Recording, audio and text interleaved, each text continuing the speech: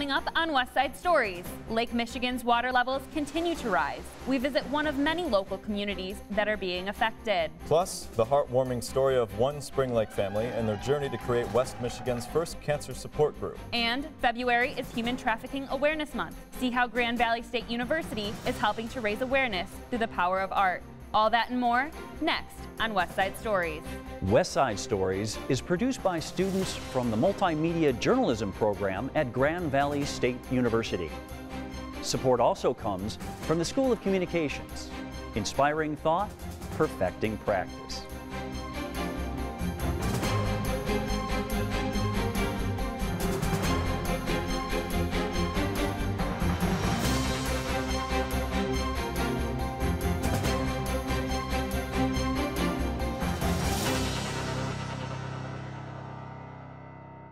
Welcome to West Side Stories. I'm Sean DeWard. And I'm Katie Myers. Lake Michigan's record high water levels are projected to continue throughout 2020. The U.S. Army Corps of Engineers says water levels could increase by as much as 11 inches. And that's bad news for some Grand Haven businesses. Here's Christopher Cooper with more. I'm here in Grand Haven where people have braved the weather to get a look at the Lake Michigan water levels. It's a little bit scary, honestly, to see how high the water comes up. Really rising. I mean, like, I remember like coming back here, I would say 20 years ago, and it seemed like there's a lot more beach. The beach is getting smaller and smaller and smaller. With the higher water levels, this means that this could be the last time we see this sand before it's underwater. Water levels in lakes Michigan and Huron are at very close to an all-time high as they've been since 1986. The high water levels are causing beaches along the West Michigan shoreline to shrink. This may be a problem in the summer for beach goers. I hope there's some beach. Yeah, it's something we need to be all vigilant about. I guess with it being where it is now, it's going to be a very short beach. Although the beach is shrinking, City Manager Pat McGinnis is optimistic about the summer. So even though the water levels will be up, lots of people are in the water anyways, so there'll be room to sit and enjoy and spread out down the beach, I believe. And I think a good number of people are going to want to come here and see the high lake levels. While McGinnis is confident beachgoers will be able to adapt, there may be a bigger concern for residents along the beach. Obviously, like, you won't be able to fit as many people on the beach, but I'd say that the bigger issue is with the houses along the lake here. I mean, I've seen houses fall into the lake. Water erosion along the West Michigan beaches have caused houses to fall in. In Allegan County, this home was demolished before falling into the lake. In Grand Haven, the water is almost to the houses. We've got some that are dangerously close that we're doing what we can to help armor those shorelines. The public areas at risk are the city's main concern. Some city streets are flooded. The busy Harbor Street is expected to go underwater if the water continues to rise. Insurance does not cover this. Private property owners understand that it's a great privilege to own waterfront property, but it comes at a price, and this is one of those seasons that price is going to be pretty high. Our headaches and our ongoing involvement and expenditure of funds is focused solely on public infrastructure. Sewer lines and water lines and roads and boardwalks and parks and parking lots. These are things we all use. And if we have to spend money on this stuff, it means we have less money to spend everywhere else on everything else that we do. With all these unexpected problems, money also becomes a problem. We did a barely break-even budget. Things are very, very tight. They always are in government. So coming up with sudden onslaught of millions of dollars of expenses has been very uncomfortable, and we're working very hard to stay positive and optimistic and try to take each occurrence that comes up and turn it into an opportunity. Lake Michigan's rising waters have also caused the river to rise. These water levels are well above the averages. According to the U.S. Army Corps of Engineers, Lake Michigan is 39 inches above the average for January. With the high lake levels, local businesses are forced to relocate. With groundwater seeping under the Chinook Pier Shopping Center, pumps tried to move the water away from the buildings. But this effort may be in vain. He discovered some mold down there in the buildings, and that's really taken us by surprise. It turns out that the cost to mitigate the wet conditions there and remediate the mold and then renovate the buildings is staggering. So we're considering a recommendation to City Council at the next City Council meeting, likely to demolish those buildings, which is a huge blow. You know, it's assets worth well over $1 million that we're just going to lose, and no insurance for mold, so we just lose the buildings, and it's a very terrible thing. On February 3rd, the City Council meeting will go over the next steps for the Chinook Pier Shopping Center. In Grand Haven, I'm Christopher Cooper. The Grand Haven City Council says they have a number of projects planned to help prevent areas from flooding. But if water levels rise this spring, they could have to close the Harbor Island boat launch. For one Michigan family, a diagnosis of cancer was heartbreaking. The patient was an 11-year-old girl. On top of this diagnosis, there was no place close by to get emotional support. Reporter Claudia Sella brings us the heartwarming story of a family that created the first cancer support group in West Michigan. One of the first thing she said was, "Am I gonna die?" Tegan Rose of Spring Lake was looking forward to a night of celebrating her 11th birthday with friends when the routine doctor's visit changed her life forever. Diagnosed with leukemia, Tegan and her family began their toughest battle. Mike and I got it in our heads that no, we are gonna win. That's what we do. That's what roses do. We're gonna win. But winning is hard when you're up to bat against cancer. That's why Tegan's parents, Mike and Angela Rose, turned to support groups in Grand Rapids. For families along the lakeshore, the commute is often tiring and not to mention dangerous. That's when Angela had an idea. If a support group doesn't exist, she thought, then we'll make one. When the devastating news of Tegan's diagnosis spread, community members like Renee Denslow wanted to know how they could help. My kids went to school with their children, and right away when Tegan was diagnosed, I was aware of what was happening to their family. From the grace of God, we just kind of connected, and I told him my idea, and I wanted to find out, number one, if there was anything on the lakeshore. And it turns out there wasn't. Renee Denslow is the executive director of Bluebird Cancer Retreats. Bluebird provides support programs to families along the lakeshore affected by adult cancer. Programs offered by Bluebird include retreats, family camps, and various support groups, all aimed at helping families find their strength again. However, their programs have not extended to those affected by pediatric cancer. That is, until now. Everyone kept saying Bluebird and Renee Denslow, and I was like, okay, I really need to meet this Renee. Well, Angela approached me and shared her idea and her vision for bringing a support group to the lakeshore. Angela and Mike expressed their concerns for the need of a support group for parents and caretakers of children with cancer. With the help of Bluebird, their vision became a reality. So we sat down finally, probably about 4 months ago, and started talking and started creating. They were able to create the support group they envisioned, Guardians of Gold. We came up with Guardians because that fits for any type of a parent or caregiver, and then gold is the color that signifies childhood cancer. Bailey Puckett, development coordinator at Bluebird, recognizes the impact support groups have within the community. People are making friendships, people are finding hope, and they're being encouraged, and they know that Bluebird is a safe place where they can come and find the light in their dark times. Mike Rose hopes that he can provide support to fathers who may not always feel as if they can seek support. Everybody always thinks it's just for women. You know, it's me as a dad trying to help, you know, a dad and or father trying to help maybe another gentleman, you know, walk through it. Guys have a lot of pride, sometimes won't say anything.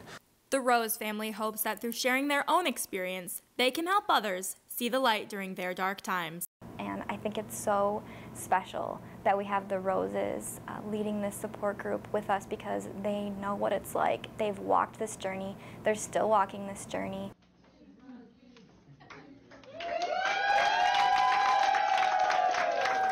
Tegan won her fight against cancer this past spring. The Rose family hopes to expand their support groups so that others can win the same battle. And as for Tegan, remission has never looked so smooth. In Spring Lake, I'm Claudia Sella. The Guardians of Gold support group meets at the Bluebird Cancer Retreat Spring Lake location. The meetings are held on the first Tuesday of each month from 6 to 7:15 p.m. For more information, you can visit bluebirdmi.org. A traveling art exhibit on GVSU Allendale campus sheds light on the reality of human trafficking. As the nation recognizes Human Trafficking Awareness Month, reporter Molly Wagner takes a closer look at an issue that hits close to home. I think it's a very important exhibit because it highlights violence against women. And, you know, that's an issue we all face and we all need to be aware of, whether we're women or men or, you know, young people. GVSU is hosting the art installation Los Zapatos Rojos, the Red Shoes, until February 28th in the Kirchhoff Center Gallery. The exhibit is the work of Mexican artist Elena Chavez. She created the piece in 2017 to raise awareness about the number of women who had gone missing from her neighborhood in Mexico. Some people in the U.S. might be surprised that it's happening right here, and women are often the target. We know that it's happening. I always tell people if it happens to one person, it's way too much. And we do know that it's happening in our communities. Chavez created the traveling exhibit to put an end to femicide, a word that means the killing of a woman or girl because of her gender. The art installation is meant to honor those victimized by violence, but also represents a call to action. It's not just Mexican women disappearing. Dr. Joy Washburn, a GVSU nursing professor, says women in the U.S. are being abducted and forced into the sex trafficking business at an alarming rate. The reality is we don't really know the numbers. We know it's happening, and what we have actually prosecuted, it will be the tip of the iceberg. Human trafficking is difficult to prosecute.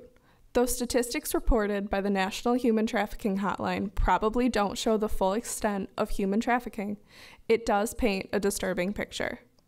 Almost 5,000 women in the U.S. disappear each year. Many are forced to work as sex slaves. According to Dr. Washburn, traffickers often pick victims who will not be missed. Washburn says that people are rallying resources and investing in institutions that can help victims of human trafficking. The National Human Trafficking Hotline is staffed 24 hours a day, 365 days per year. You know, I think any kind of outreach in terms of if you need help, go to someone you trust, and then they can refer you to resources, whether that has to do with domestic violence, violence against women, or directly human trafficking. All those organizations work together to address the issue and help victims.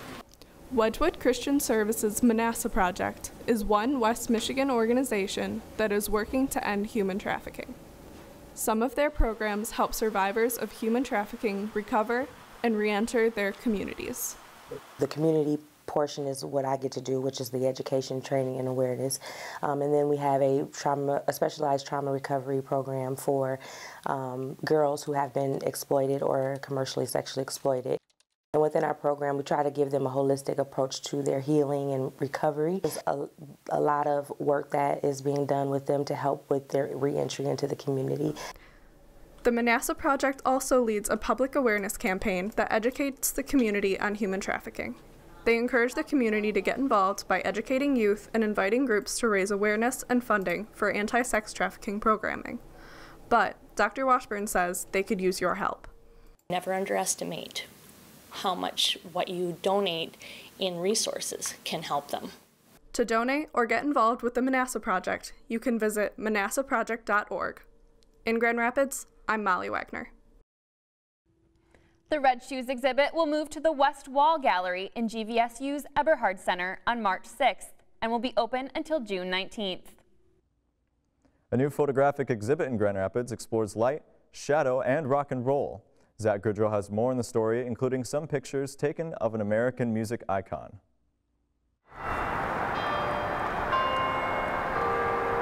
At DeVos Place Building B, a new selection of Douglas Gilbert pictures has been showcased. For over 10 years, Gilbert traveled throughout Italy taking pictures from 1999 to 2010. His complete collection of pictures is archived at Grand Valley State University after a donation by Gilbert. This selection at DeVos Center, however, highlights his use of shadow and light photography. Shadow and light photographs are some of Gilbert's most profound works. Gilbert perfectly captures the light falling onto many different Italian landscapes and structures. He makes many monumental architectural structures look dynamic with his technique. Gilbert has thousands of photographs in Grand Valley's possession. Gilbert grew up in the Holland area and now resides in Grand Haven with his wife. Unfortunately, he's lost almost 90% of his vision while the years have gone by. This may be the end of his photograph career, but he's spent it to his fullest. One of his most special collections at GVSU has many people excited, like veteran radio talent and GVSU professor Leno Kelly. I think you can't have a conversation about the music of the 1960s and not include Bob Dylan in the conversation. He's not a singer that a lot of people necessarily... You've got people who are either fans of Bob Dylan or they can't stand Bob Dylan. There's really not much beige on him. And it's the singing that normally, people say, I can't stand his voice. If you look past the voice and you listen to what he was saying, he left an especially important mark on the popular culture of the 1960s. This is Blonde on Blonde. This is an album I think I bought probably 35 years ago or thereabouts, if not even earlier. This is probably my favorite of all of his. What's kind of cool here about this one, I don't know how much glare you're going to get, but you've got one song here on side 4, which nobody had ever done before, right? Nobody had done a double album before, let alone, putting one song on an entire side of an LP. Bob Dylan was a revolutionary artist in his time.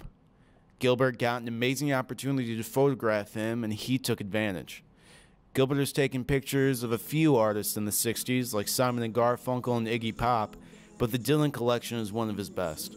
Oh, there's Simon and Garfunkel, and there's, okay, trying to see, yeah, they're labeled as you go. Iggy Pop, nice. So there's Dylan on his motorcycle here. This is this might be the bike he was riding after Blonde on Blonde came out. He was in a crash that basically almost killed him and took him out of the music biz for a while. So there's Dylan and Joan Baez singing together. This is from Newport. The fact that there's pictures from the Newport Folk Festival in this collection, that's fantastic. There's Bob by himself from that same night. There was a day show and a night show, and we've got both of them there. There's Bob writing in a coffee shop, of course, because that's what you do. A little plane in the coffee shop there. Just hanging out in the yard, upstate New York. That's Allen Ginsberg, the beat poet, who was one of Dylan's contemporaries. Douglas Gilbert's full collection is online at douglasgilbert.com. His exhibit from the Shadow and Light Pictures from Italy are currently at DeVos Place until June 19th. From Grand Rapids, I'm Zach Goodrow. Nathan Kemmler, Interim Director of Grand Valley's Galleries and Collections, says the Douglas R. and Barbara E. Gilbert collection is the largest collection of photographic images the university has ever received. To check it out, you can visit the DeVos Center in Grand Rapids. You can also go online to see rare images of rock and roll great Bob Dylan. Grand Rapids may have had a week of surprisingly warm weather, but the month-long World of Winter continued its celebration of Michigan's cold season. Here's Hannah Swain with more on the city's dedication to an active and enjoyable winter. We are just getting people outside, and the more people we can get outside, the better. Megan Cacho is the event coordinator at Downtown Grand Rapids, Inc., a nonprofit organization responsible for city building and management. Cacho says the city wants to encourage more people to come downtown in the winter. She says the World of Winter celebration is a great way to do just that. It's a month-long winter ice festival that we framed around Prismatica, which is an interactive art installation we brought to Grand Rapids. Prismatica is a world-traveling collection of 25 light prisms. Each prism transmits and reflects colored lights. The installation's opening weekend also included a silent disco. A silent disco is a new trend. It features people dancing to music on wireless headphones. A DJ may be performing, but the crowd seems quiet as they dance like no one is watching. It's fun and free, and dancers can choose from 4 different DJs. The silent disco also featured LED lights, a projector that shoots light beams through a crystal, and even LED furniture. So whether you came to sing a solo, dance in a group of friends, roast marshmallows over a fire, play a round of glow beer pong, or see Prismatica, the disco seemed to have fun for everyone. All proceeds from alcohol sales went to the Grand Rapids Asian Pacific Festival. They have a partnership with Downtown Grand Rapids, Inc., DGRI for short, and are a part of the remaining schedule. So we help them in any way we could, and of course would love to sponsor them because we want as many cultural events coming downtown as possible. DGRI's sponsorship in the Prismatica installation helped bring people to another World of Winter event, the first Lunar New Year Festival. Grand Rapids Asian Pacific Festival put on the celebration, along with DGRI, Saturday, January 25th to honor the start of a new Lunar New Year. Guests entered a heated tent and received a free raffle ticket for prizes that celebrate a variety of Asian cultures. The event provided participants with authentic food for purchase, performances from Calvin College, and an area for children activities. There was also a face painting station where I was given a pink azalea, a traditional Asian flower.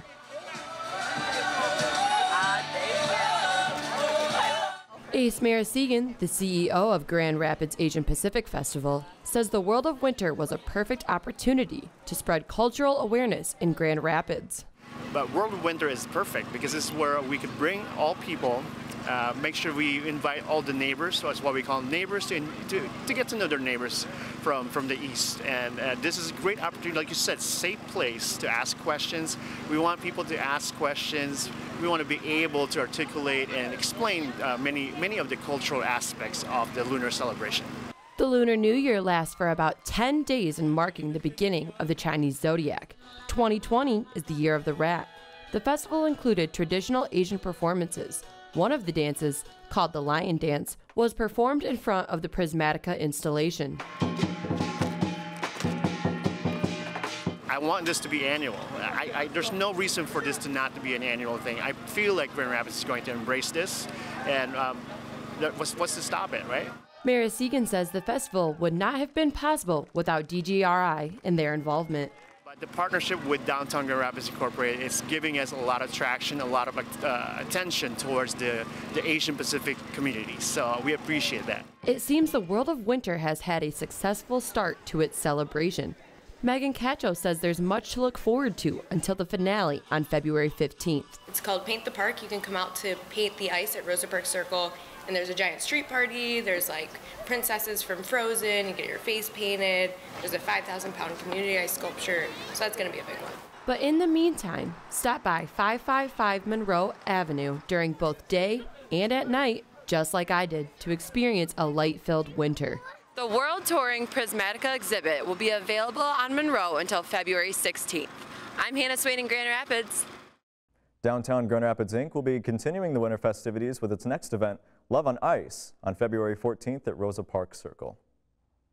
Continuing our coverage of things to see and do in the wintertime, I recently traveled to Grand Haven and found out just how folks celebrate winter in Coast Guard City.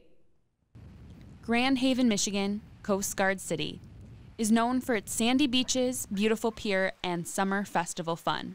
But even in winter, this town knows how to draw a crowd. Well, we're new to the area, so we don't know yet. Yeah, but we've been told that you need to get out and get active to be able to really enjoy the long stretch. So that's what we're trying to do. Winterfest President Kevin Galbavi says Winterfest has a variety of events targeted at winter family fun. Surely you've heard of the cardboard sled race. But most of all, Winterfest has made fun for families at Kids Day, put on by Winterfest chairwoman Nicole Rant. To have something to do in the middle of winter for a family to have fun and get out of the house, and something that's, for the most part, most of our stuff is free, so you don't have to worry about that. Just really gets everyone out and about doing something and having fun. No, it's just a bunch of winter fun for everyone down here, and we get everyone out to have a good time. The Winterfest chairholders agree that getting the community outside and active is one of the main goals of Winterfest. Some of the crowd favorites are the cardboard sled race, snow volleyball tournament, and ski and snowboard tournament. While Winterfest has exciting events all weekend, Winterfest is a nonprofit organization that has a larger interest in mind when planning this annual winter party. Kevin Galbavi, president of Winterfest, shares with us that all proceeds from this event will go towards rebuilding the iconic Grand Haven Lighthouse. As you can see behind me, we do have cars lining the parking lot of the Grand Haven Pier. It seems that even snow and wind won't stop these locals. Even members of surrounding communities come out to enjoy the beautiful scenery of the Grand Haven Pier. This is my favorite boardwalk in the whole state of Michigan, and I just absolutely love it, and it will always be my favorite. So the lighthouse is an iconic and signature part of Grand Haven, and raising money to rebuild the lighthouse is only fitting for an event like this. In Grand Haven, Katie Myers, West Side Stories. Looks like they know how to have fun in Grand Haven. Katie, what was the most exciting part while you were down there? Yeah, it was just seeing everybody come out to have a good time. That's awesome. Well, it looked like a great story. Unfortunately, that's all the time we have for today. I'm Sean DeWard. And I'm Katie Myers. Thanks for watching, and see you next week. West Side Stories is produced by students from the Multimedia Journalism program at Grand Valley State University. Support also comes from the School of Communications. Inspiring thought, perfecting practice.